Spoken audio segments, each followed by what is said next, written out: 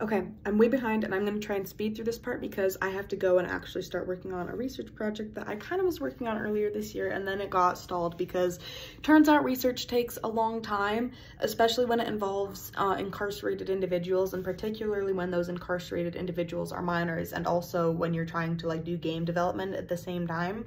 So anyway, definitely need to get started on that because at this point I think it's just gonna like evolve into like a sort of meta-analysis type thing.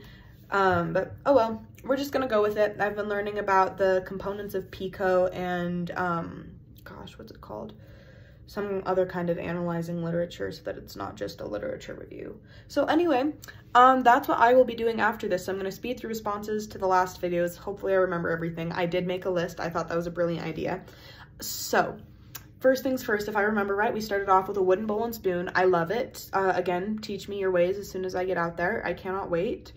And then what else? Oh, I should probably flip this so that it's actually, oh no, you know what? I don't have energy to start over.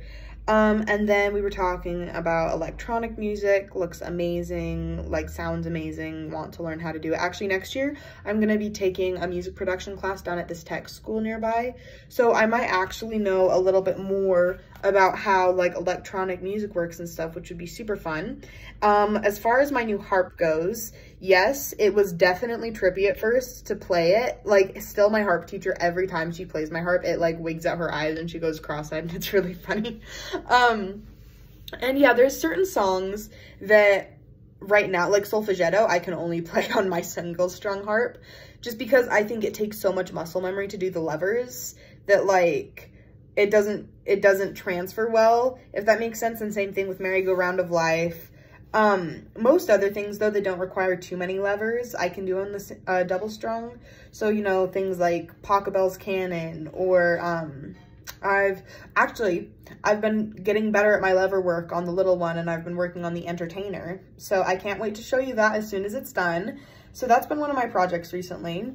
In your second video, I absolutely loved the trees. I think that they are absolutely gorgeous. The rainy weather looked lovely because it helps the trees grow. So thank you, I guess, nature, for that. And I think that we should play music in the trees together when I get there, because now I have a harp that I can climb trees with. So like, it's kind of like a no-brainer. I feel like we just have to do that. And then, what was my other thing? Oh yeah, and then and also in your first and second video, the songs are gorgeous. For the first one, I absolutely loved the self-accompanying you were doing. I love the jiggy thing. I need to start like working on an arrangement for that on the harp or fiddle or something. And then in the second one, I love arpeggiated harmonies. It sounded so good. And I need to relearn music theory so that I can articulate my feelings intelligently about it. So anyway, those are my replies to your videos. I loved them. And then coming up next is gonna be, I don't know, I'll go do something musical for the video. Anyway.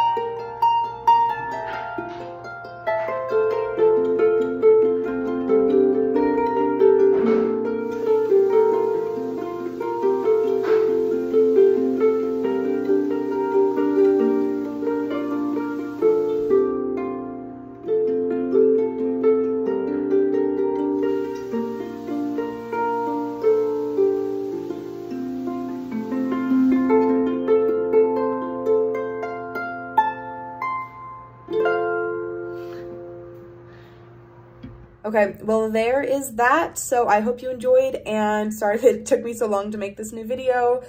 Signing off, and I'll see you next time.